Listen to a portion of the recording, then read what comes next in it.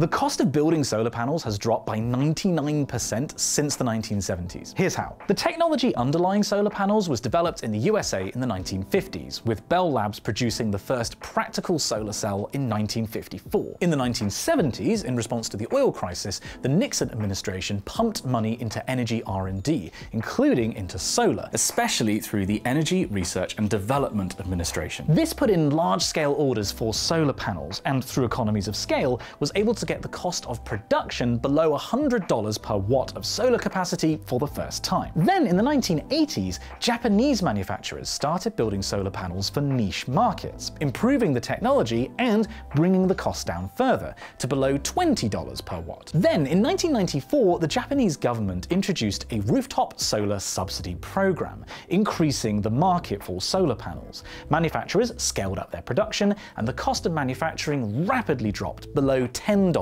per watt. But then, in 1998, the Green Party became part of the ruling coalition in Germany, and in the year 2000, that new German government passed the Renewable Energy Law, including a new solar feed-in tariff. Households and utilities could now feed their solar generation into the German grid and be paid a pretty decent price for it.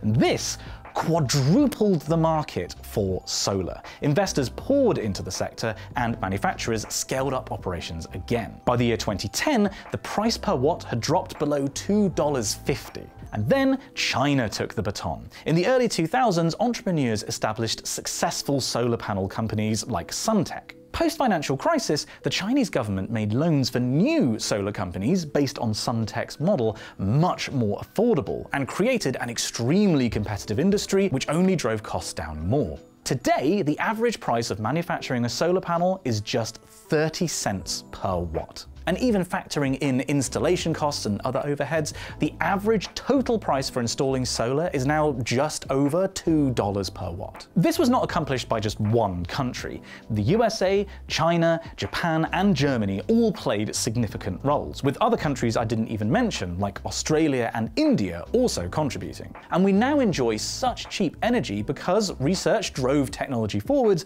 but also because government policy shaped demand. You can learn more about the remarkable rise of solar and the US-wide Day of Action celebrating clean energy on Sunday, September 21st, by going to sunday.earth, linked in bio.